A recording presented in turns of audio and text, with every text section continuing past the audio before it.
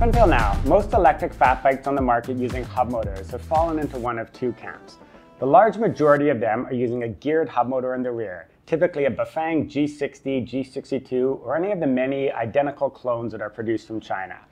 Now these motors aren't bad, they weigh about 4 to 5 kilograms and they have a decent power output, but they suffer all the conventional drawbacks of a geared motor drive. Namely, there's acoustic noise you can hear while it's running, and you have reliability concerns with the gears and the clutch inside the motor.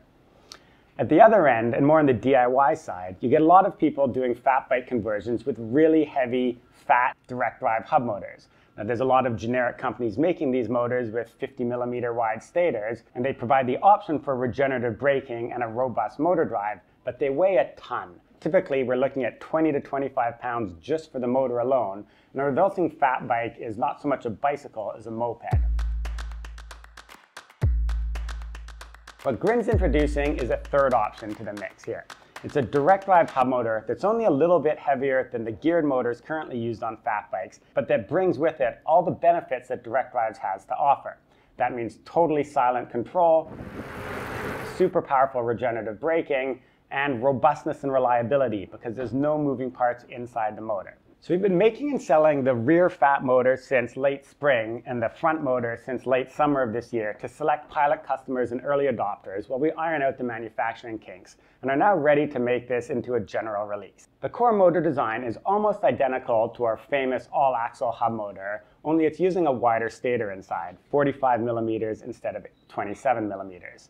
This extra width of stator and magnets allows the motor to produce 66% more torque and more continuous power capability, but of course it also makes the motor wider and heavier. It's a full 2 kilograms more weight, bringing the front motor to 6 kilos and the rear motor to 6.2. This extra width, of course, is no problem for fat bike frames for which it's designed.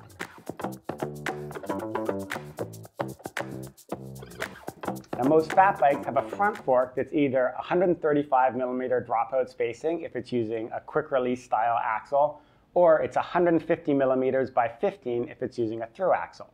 So our front fat motor has adapter inserts compatible with both of these fork standards.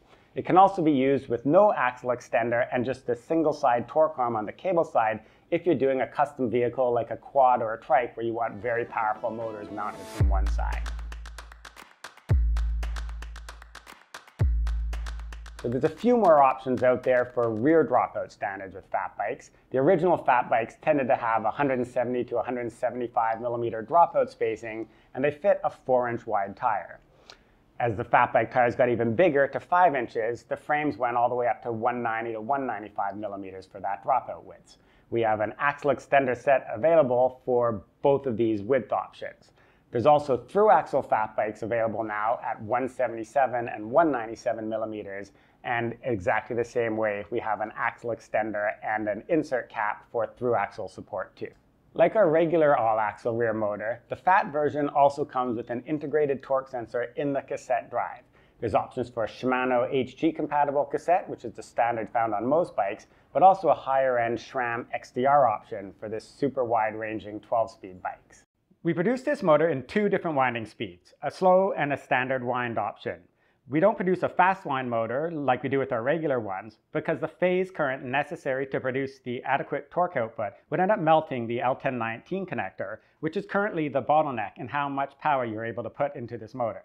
If you want to maximize the torque and power output, we recommend using the slow speed winding option and choose a high enough voltage battery pack to achieve your targeted road speed. This will let you take the most advantage of the extra stator width that's available here. Alternately, you can simply cut off the L1019 connector and re-terminate the wires with a higher current bullet plug or similar.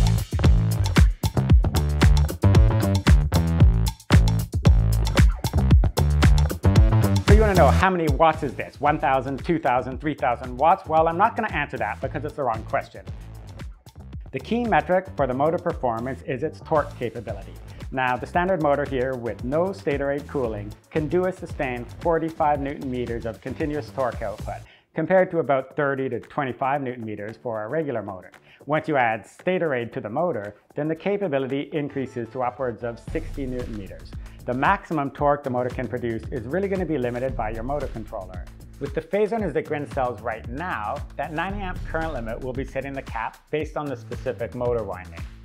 If you are running this motor with another brand of motor controller, well, the sky's kind of the limit. So how does this actually feel on a bike? Well, it'll feel quite similar to a geared hub motor, because the geared motors has this gearing advantage to produce a high torque fairly efficiently. But being a direct drive motor, it can sustain those torques and abuses in general to a much larger degree.